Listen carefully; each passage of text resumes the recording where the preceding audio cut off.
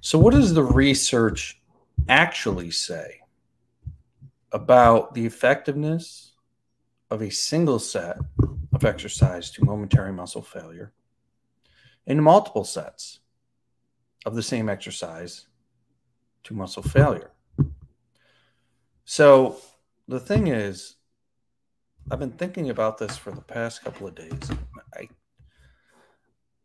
I would like somebody to come up with a physiology-based reason for doing more than one set. Like, physiologically, what's the reason? I don't want to hear a reason that these bodybuilders do that or I did that and that's what gave me results. I want a physiological reason, because I can give a very specific reason based on physiology and neurology why a single set is all that is necessary, if, of course, you're training all the way to failure.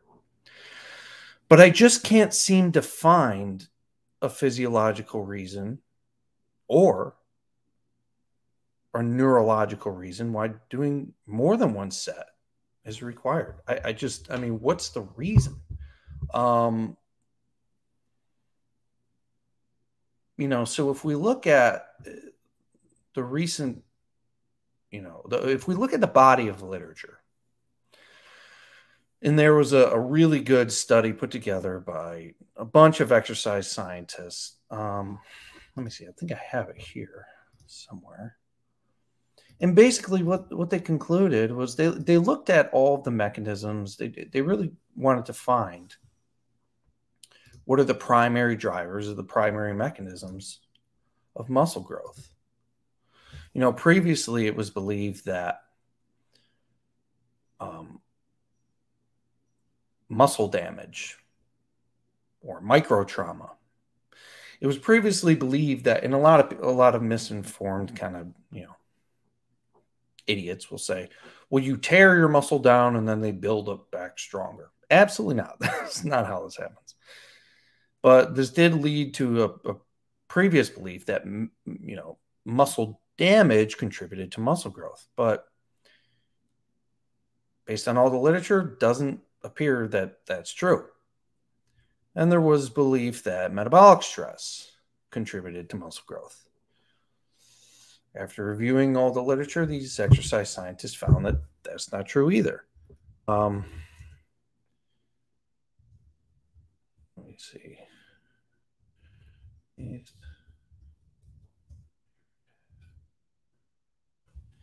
So what they really found was that the only thing that really points to the main driver of muscle growth is the mechanical tension or mechanotransduction or just hard contractions. So if metabolic stress and muscle damage were contributors to muscle growth, which some people used to think they were, then there might be an argument for doing more sets, more repetitions, more volume. Because if you're doing more sets, more repetitions, more volume, you're accumulating more muscle damage. You're accumulating more metabolic stress, metabolite production. So then it would make sense. But considering that we've recently found that those aren't drivers of muscle growth, now it really doesn't make sense. This is the study I'm referring to. So, an evidence-based narrative review of mechanisms of resistance exercise-induced human skeletal muscle hypertrophy. So they included like 140 studies. There's just, there's some confusion. Like, what's actually making the muscle grow? This is still in its infancy. We know a little bit, but in 50 years, we're going to know quite a bit more, I'm sure. We're looking. We don't have a perfect, solid, conclusive idea of how muscle actually grows. But we do know that if you load it hard, progressively, over time, it will grow. So, when you look at the study here, and I think if you guys are interested in this, if you're like a trainer or something, you guys got to read this. I've read this thing like fucking 20 times. This seems to be the primary driver, mechanotransduction. I've said this on many live streams before. Getting the mechanoreceptors or the mechanosensors to turn on by contracting the muscle hard. And that appears to stimulate a bunch of metabolic processes, most specifically the mTOR C1 pathway, to tell your muscle to grow. So there was prior belief that things like acute changes in anabolic hormones stimulated muscle growth, such as, a lot of people say, well, the squat and the deadlift increases growth hormone and testosterone, and that's what causes you to grow, and that's why they make you grow. No, that is extremely false. So after reviewing the literature, what they found was there really isn't a large change in anabolic hormones like growth hormone and testosterone from exercise. It's a very small change, and it does not contribute to your muscle growth. This acute change in anabolic hormones. So it's not that. Resistance exercise induced muscle damage.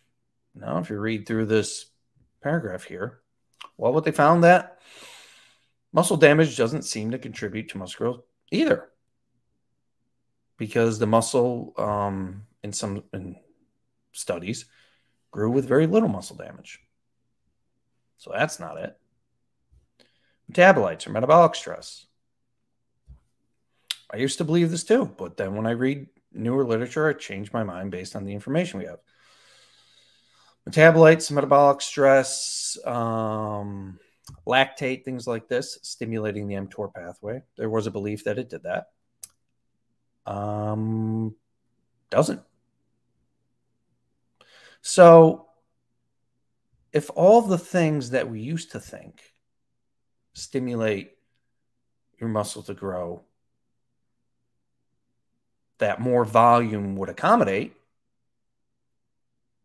if these things now we know don't contribute to muscle growth, then there's literally no argument at all for doing multiple sets.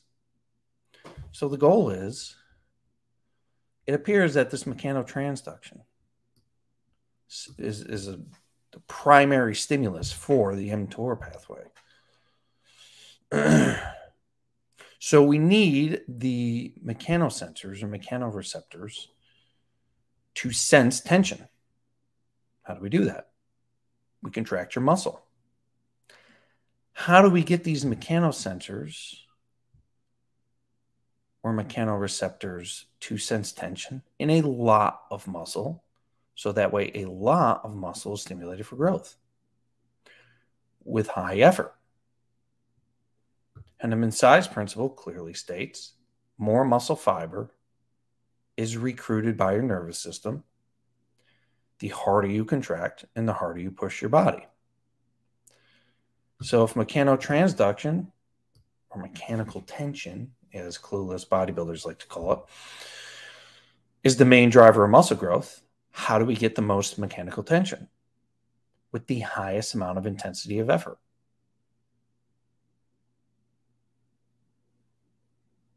But the thing is, once you turn on these mechanotransducers, mechanosensors, mechanoreceptors, whatever you want to call them, you can't turn them on again. So it's a lot like if I took this button and I clicked on. Okay, ready? I'm going to turn off this light, right? All right, so I've done a set to failure. I turned on my mechanosensor. This biochemical process, show you.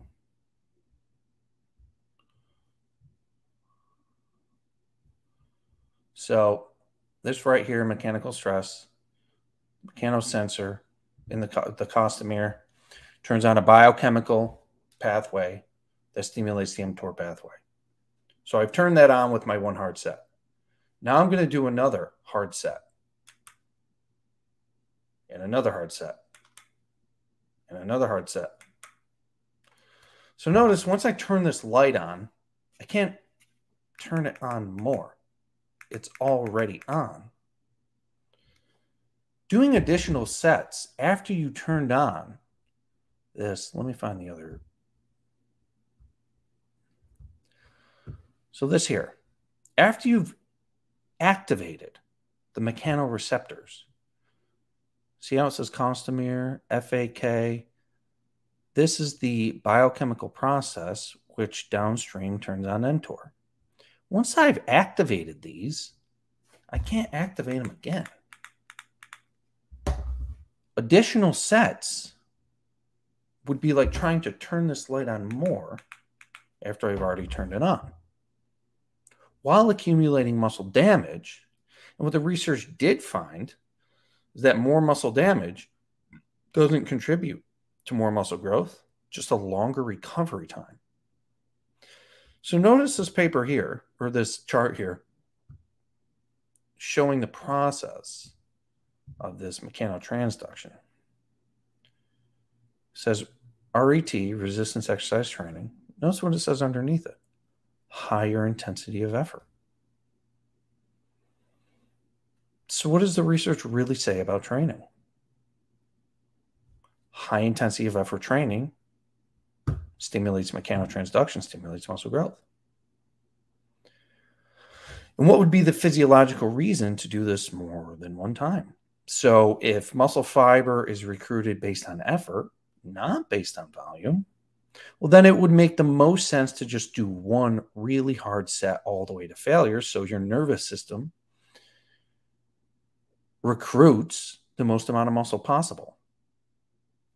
You know, you could take 3 sets to gradually weaken yourself to a point where the last set requires a lot of effort because you finally made yourself so weak that you have to put a lot of effort in to get those 10 reps. That's just inefficient. Now, I could do 10 reps, wait a little bit, get some fatigue, weaken my muscles, do another 10 reps, weaken, fatigue, and then by the last set, the first 20 reps weakened and fatigued me enough to where I really struggle to get the 10 repetitions on the third set. And that struggle is what causes your nervous system to recruit your muscle. But as you can see, that's a really ridiculously inefficient way of doing it. Why not condense it into one set? What's the purpose of a set? Do you think your body knows what the fuck a set is? No, the point is, okay, we need to stimulate mechanotransduction. We stimulate more mechanotransduction in more muscle fibers with a high intensity of effort. This is a neurological fact, irrefutable, undisputable. And anyone who disputes it and refutes it is simply a moron. That's it.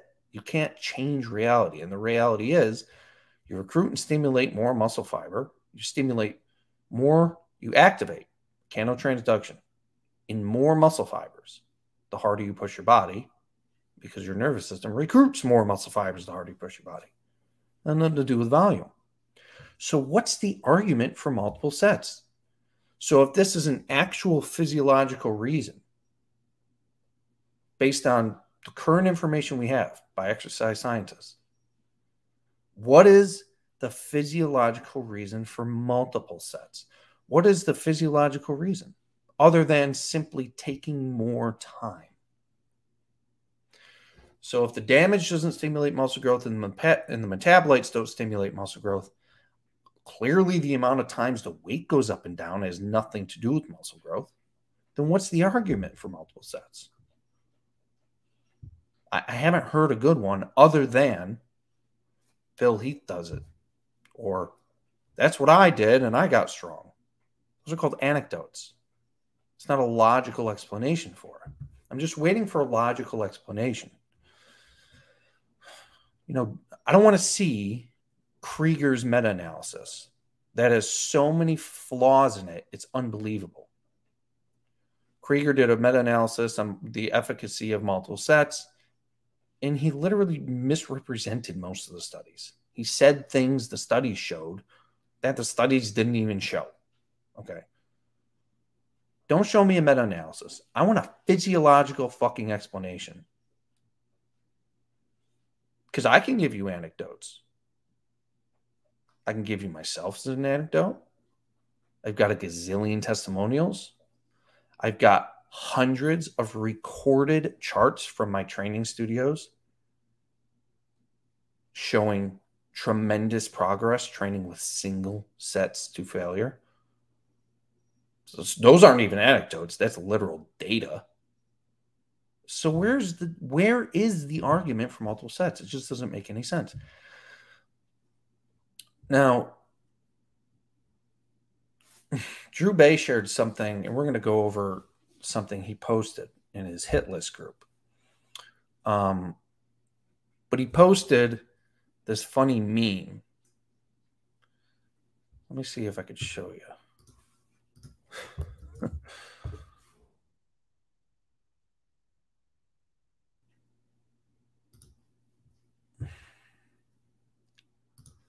So he posted this. Being an old-timey doctor would rule just as drunk as hell, like, yeah, you got ghosts in your blood. You should do cocaine about it.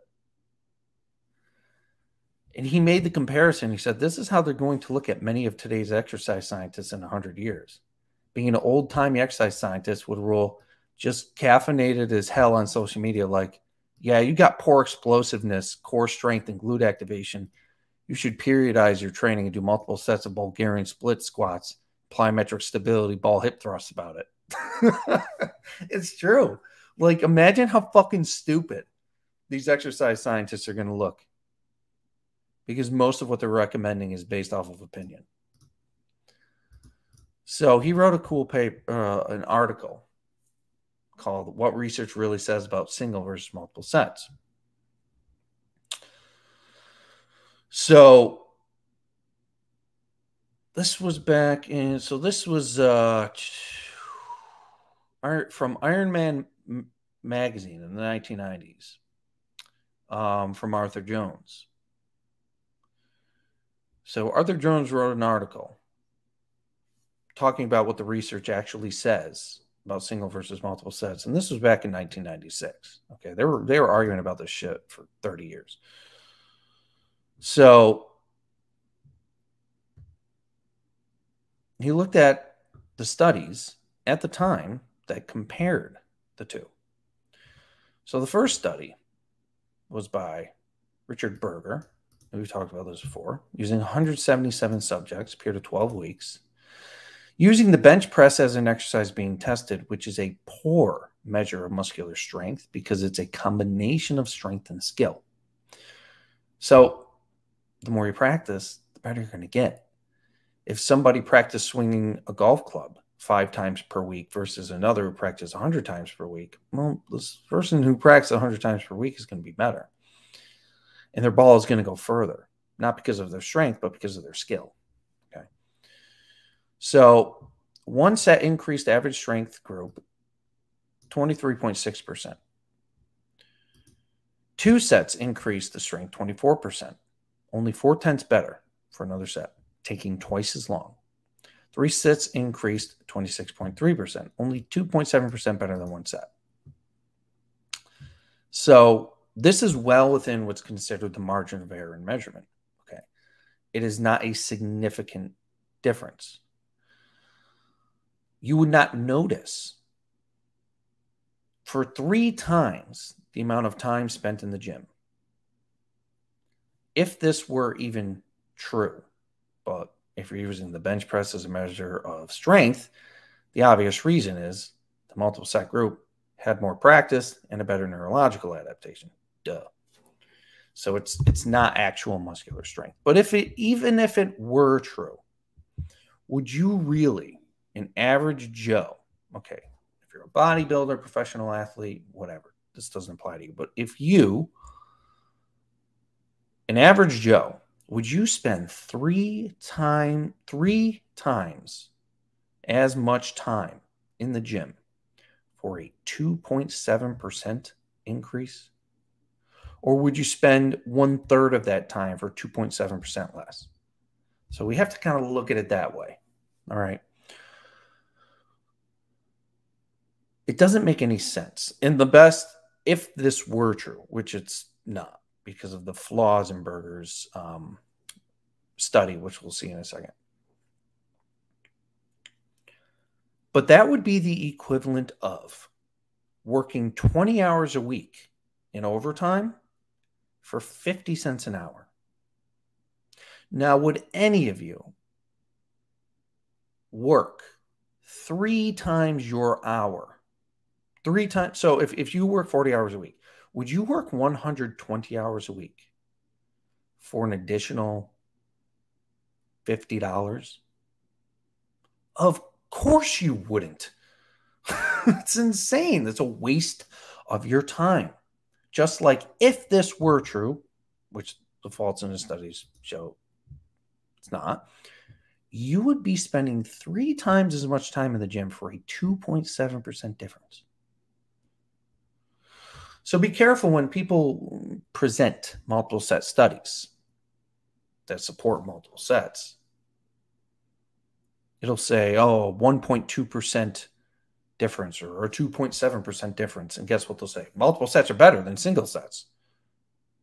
Okay, but how much? 2.7%? 3 times longer in the gym for 2%? Now, if you value your time, which you should, that's insane. So here's some, when you look into Berger's, so this is Arthur Jones writing about Berger's study. Secondly, considering the fact that Berger was using healthy but previously untrained college-age men as subjects, his overall results were somewhere between pitiful and god-awful. The starting strength of his subjects was very low, which means that they had the potential for rapid and large-scale increases in strength, yet failed to produce any such results. In contrast, 13 years later, in 1975, using military cadets as the subjects during a study at the U.S. Military Academy, West Point, we produced an average strength increase of 60% in only a period of 6 weeks. While Berger, the best he did was 26.3% in a period of 12 weeks. That's how bad that fucking study was. So our results were more than twice as good as Berger's, even though we trained our people half as long as he did. So think about it this way. Berger was doing 1, 2, and 3 sets for a period of 12 weeks. The best he did for an improvement in strength was 26.3%. Arthur Jones got an average strength increase of 60% with 1 set in 6 weeks. Why? Because he was actually focusing on what makes your body change, which is intensity of effort. Okay. So Arthur Jones, he lists 7 additional studies comparing single to multiple sets. And what do you find?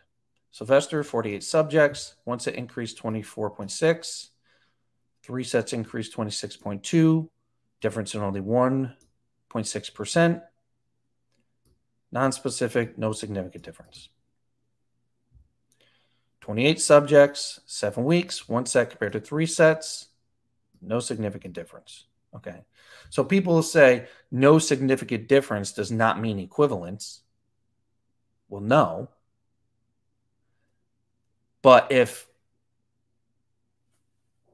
you're spending 3 times longer in the gym for an improvement that you will never be able to notice in the amount of repetitions you can do with a particular weight, in the amount of weight you can do, it will be virtually meaningless. And a difference in, let's see if there's somewhere they compared muscle size. Now, most of these are comparing muscle strength. When you get to the ones that compare muscle size, they're literally equal. Let's see. Here's another study. Wayne Westcott. No difference result from 1, 2, or 3. No meaningful difference. This one, Jay Graves, got better results from 1 than 2. And this is one I've cited before, where they found 1 set to be more effective than 2 and 3, or than 3. So if you look at the actual research of single versus multiple sets, and you don't look at meta-analysis by Schoenfeld or Krieger, if you look at the actual studies that were performed, there's no meaningful difference. Now, if you're going to spend 3 times as much time in the gym, wouldn't you want a significant difference? Like if you're going to work 80 more hours a week, aren't you going to want like a significant amount more money? So you got to think of it this way.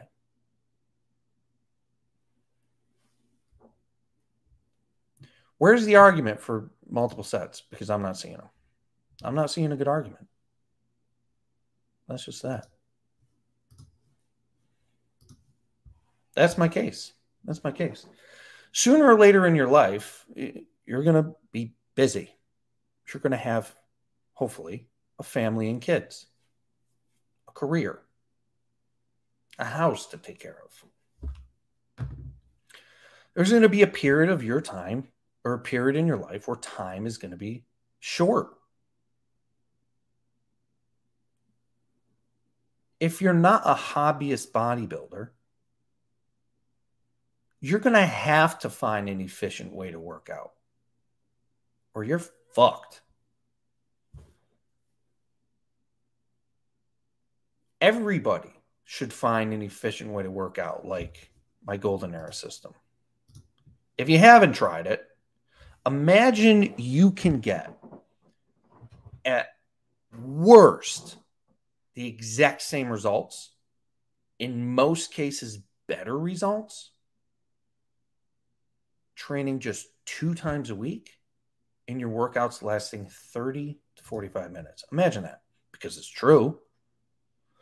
And at some point in time, people are going to need to do this, because there's going to be a period in time when you're very busy. You have important things to do instead of go to fucking Crunch and stare at yourself in the mirror for an hour and a half.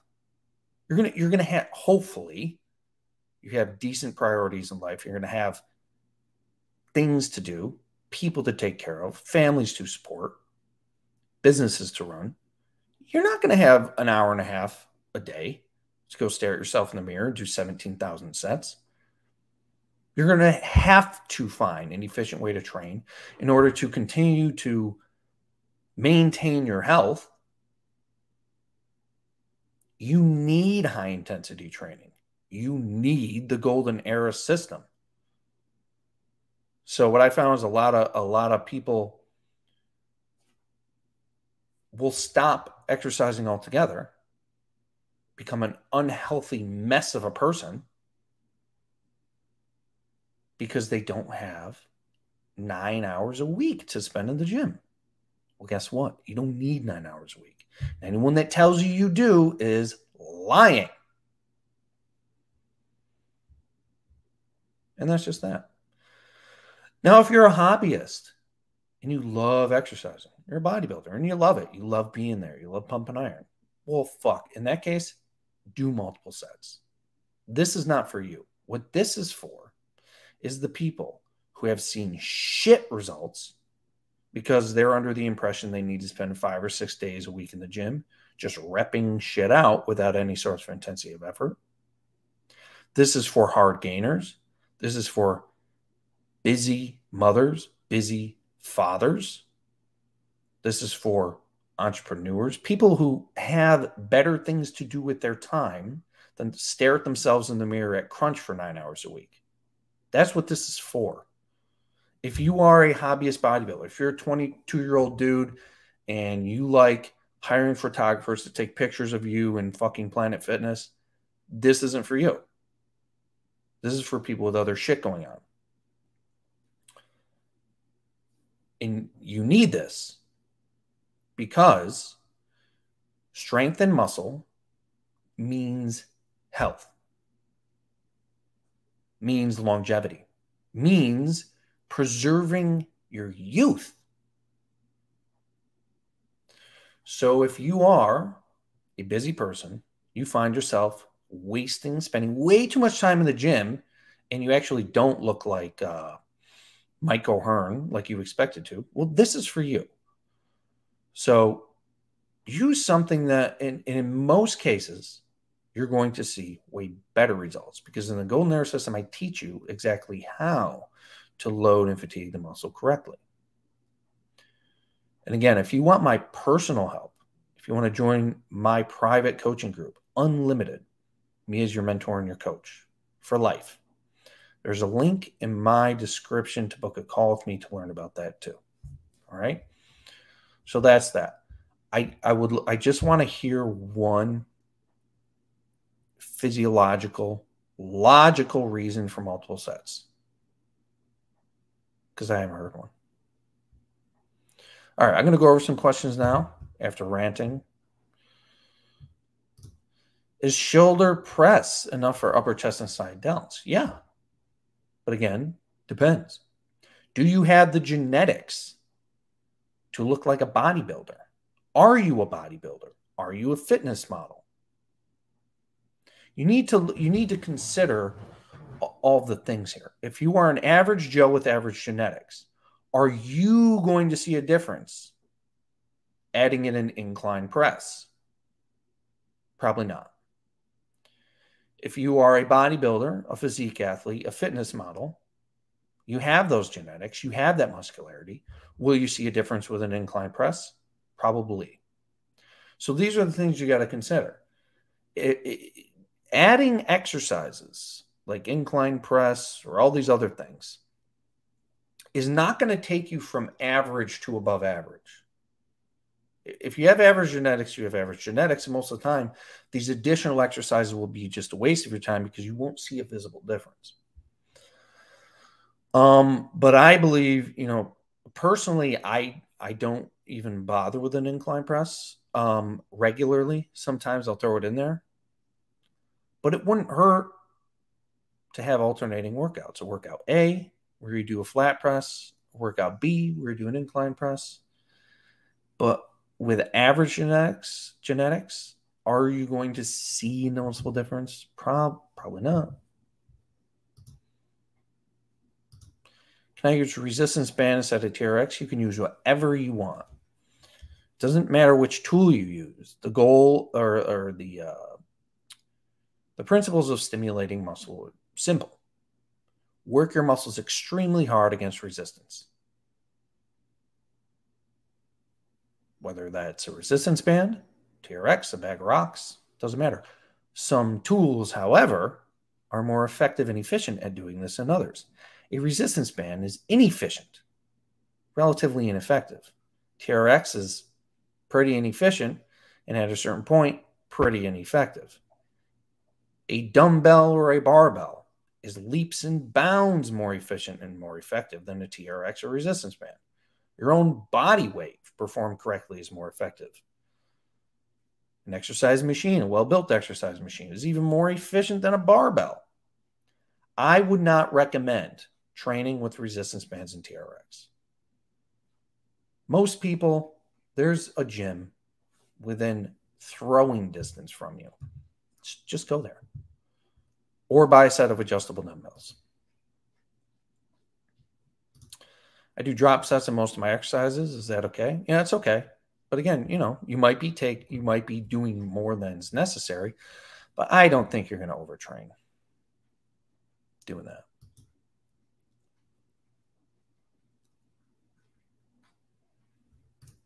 Just another version of volume. Yeah, I mean, so here's the thing. Here's the argument for drop sets. This is what I tell people to do. If you do one set to failure, okay, and you're done with the exercise, and you're like, I don't know, I don't really feel like I really fatigued my muscle, then do another set. So the whole thing is you can get optimal results in one set. But remember, we have to train with a huge amount of intensity, high intensity.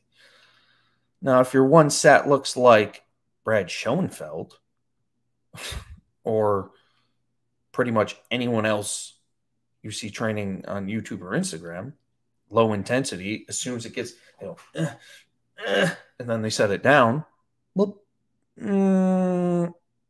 will it stimulate gains? Yeah, but is it going to be optimal? Probably not. So whether or not you need a drop set just depends on how hard you train. There will be a point where if you try to do a drop set, you won't even be able to do it. You can drop the weight 40, 50%. You'll get 2 repetitions, fail on the third. So you want to train to a point where you can't even tolerate drop sets. Don't leave. One of my clients was telling me this.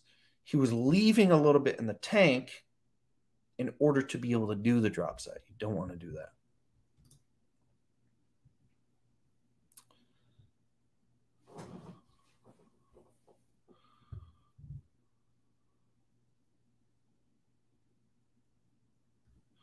Okay. Self-taught hitter and workouts at home. You're doing TSC without any computer feedback. Second set feels necessary as it skyrockets intensity. See, that's the thing. You should work on learning how to get all that intensity with just one set. Some of you guys might need additional sets to accumulate the amount of fatigue and muscle fiber recruitment to get to the point where you're pushing really, really hard. But that's why you should join my coaching group, so I can teach you how to do this so that way you don't need a second set and you can work out with better results in half the time. So that's kind of my thoughts and recommendations. This is true. You see the same people in the gym every day for multiple hours doing set after set. They look the same month after month. So we kind of have to look at what are these people's goals. A lot of people, remember, guys, they kind of use the gym for recreation. So they might be okay with that. So my recommendation of training single sets, high intensity training, well, it's not for them. It's not for the people who enjoy going to the gym and doing rep after rep, set after set, and looking the same month after month. You know, they probably just like going. Remember, this is for the people who want to see fast results and have other obligations that don't allow them to spend multiple hours a week in the gym. That's what this is for. Because you can spend an hour and a half in the gym every single day. You're going to see the same and probably worse results than using my system. But if your reasoning is you like to go, well, then that's fine. This is not for them. Got to work with Dr. Graves. Oh, that's cool.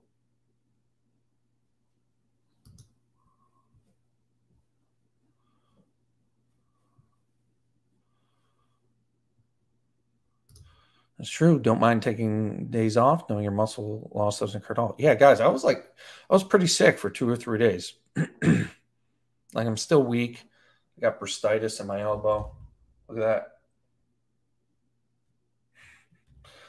My elbow's all inflamed and beat up. So I'm not going to be training for a while, not until this thing heals. I feel like deflated, kind of. But I know I didn't lose muscle. I didn't even lose any weight. So I've been sick on the couch for 2 days. Whatever. I didn't even lose any weight. It's all in your head. How would you compare one set to failure to what Dorian Yates, Mike Mentzer did? They did mostly just one set. So Mike Mentzer,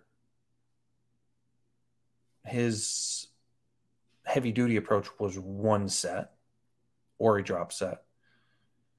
Dorian Yates did one set with a lot of exercises, but did multiple sets with some of them. But what he did was warm-up sets and then one working set to failure. Dorian Yates simply did too much. He did more than he needed to. And he was still doing about 1/10 of what all the other bodybuilders were doing. Mike Mentzer just did one set. I've seen you do 2 exercises for back and chest. If someone wanted to prioritize shoulders over chest, would it be smart to do only 1 exercise for chest and do a shoulder press and a lateral raise? That could be an approach. Yeah, what you want to do is reserve your recovery ability for the muscle groups. Reserve your effort and your recovery ability for the muscle groups that aren't responding as well. But remember, shoulders, I've noticed this.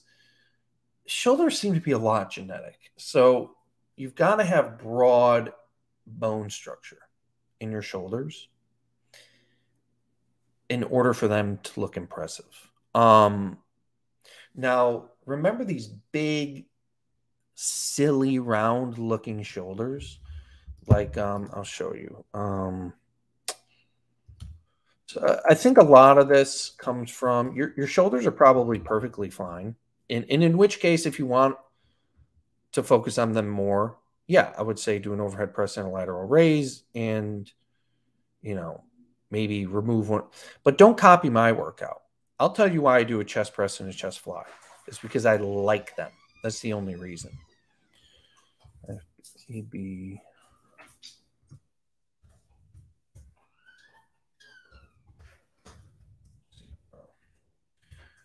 You got to remember these capped, round, silly, ridiculous shoulders that you see in the IFBB.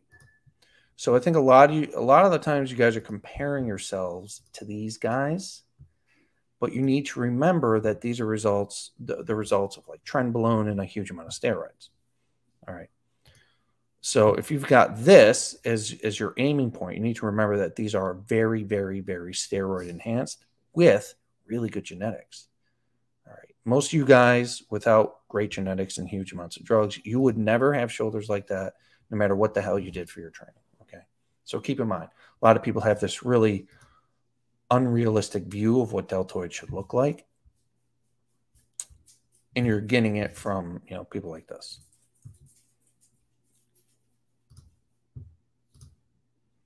So your shoulders are probably fine. That would be a good approach. But honestly, I don't think you need to. All right, let's see.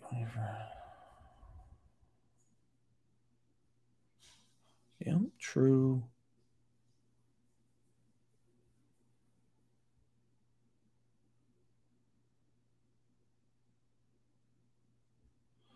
All right, I have a chest press. Link you the picture. I don't think I can get pictures on this, but I can answer this question. How would you adjust your seat to get the most tension?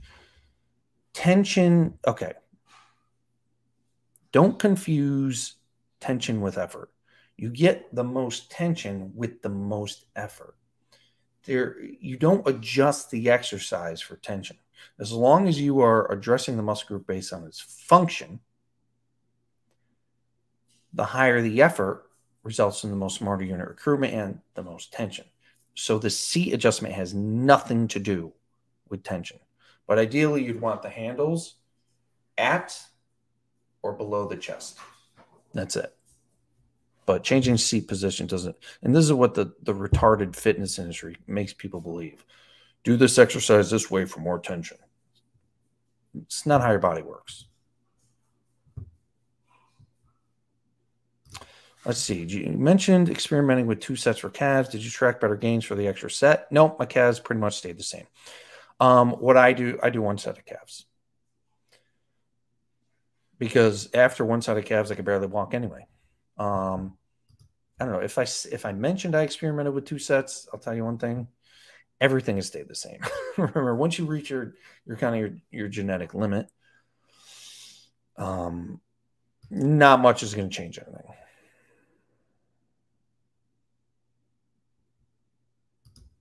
So triceps takes most of the arm size, so you should focus more on triceps, right? What do you mean focus more on triceps? Nope, your whole frame of thinking is completely wrong. You don't focus more on a muscle group. What do you mean by that? Do more exercises, do more sets, train it more frequently? Well, we know more exercises, more sets, and more frequency don't result in more muscle growth. So what do you mean by focus more? All right. That's your old indoctrinated way of thinking intertwining with what I'm teaching you. You don't focus more on a muscle group. Unless there's a lagging muscle group, you reduce the volume of the groups that respond better, but that's about it.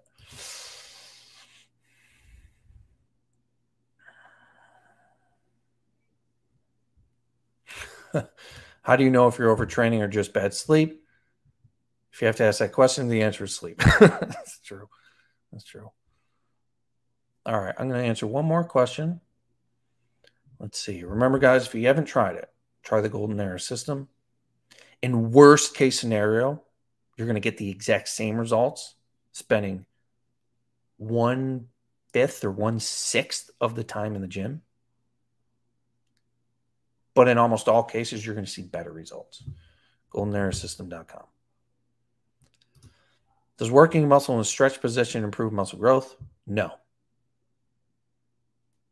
But what it does, it could potentially increase the amount of effort, which will result in muscle growth. That's why sometimes I recommend this for people who have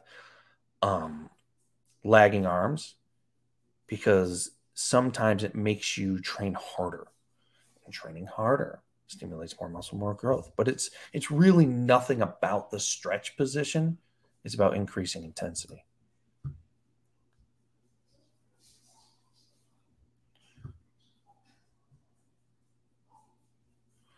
Been a year since I started the VIP class. Yep, I remember this guy. Started training 3 months ago, and progress is great. Again, guys, click the link in my description if you want to join my VIP. Unlimited access, lifetime access. I'll teach you all this stuff in depth and personally guide you along the way. All right. VIP mentorship will transform your physique so quickly, it'll make your fucking head spin. What percent of the exercise benefit is achieved the last rep to failure? More than 50%? Way more than 50%. You can't quantify it because it is different for everybody. Everybody has a different threshold, but it's way more than 50%.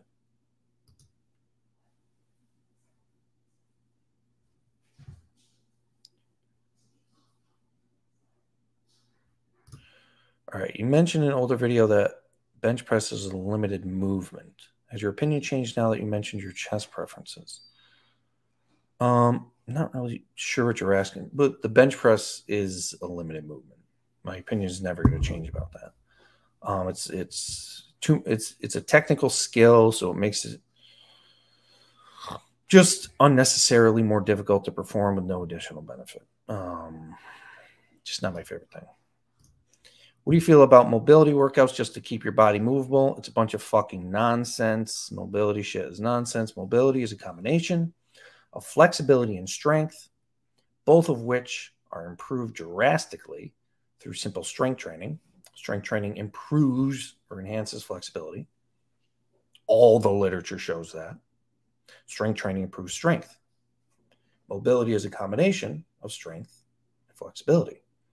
So if you improve strength flexibility, mobility improves on its own.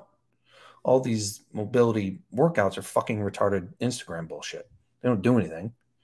They give you the illusion that they do something because you're putting your joints in unsafe positions. And eventually you get better at putting your joints in these unsafe positions. So you think you're more mobile, but you're not, because you're not going to use those positions ever. Best exercise for the adductor muscles. Does it make sense to have a separate one for them? Yeah, I do adductor exercises. It's just hip adductor. I do them with my leg training because, believe it or not, the adductor muscles are a huge muscle group in your legs. And most of you have access to an adductor machine, so I would use it. Definitely. All right, guys, that's it for me. Remember, go to goldenerasystem.com. Use the program. Try the program, especially if you're busy. You're going to want to do Golden Era System. In worst case scenario, you're going to see the exact same results with a shitload of time saved. In almost every case, way better results. And if you want my personal help, unlimited access to me, lifetime access to me as your coach and your mentor, click that link below to book a call with me and join my VIP program. I will make you an expert in all this, transform your physique in the process.